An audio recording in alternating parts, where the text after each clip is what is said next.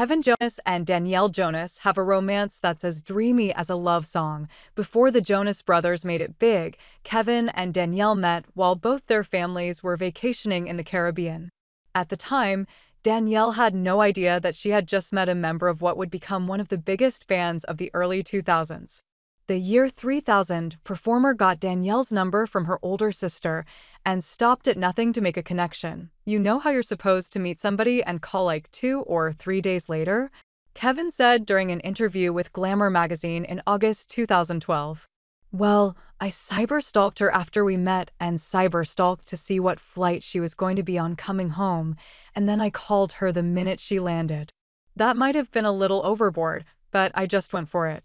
The duo eventually hit it off and tied the knot in Long Island, New York, in December 2009. They share two daughters, Elena Rose, born in February 2014, and Valentina Angelina, born in October 2016. Kevin and Danielle both grew up in New Jersey. But the duo didn't cross paths until each of their families happened to be on vacation in the Bahamas at the same time. I cyber-stalked her after we met to see what flight she was going to be on coming home, and then I called her the minute she landed, Kevin recalled during an August 2012 interview with Glamour. That might have been a little overboard, but I just went for it.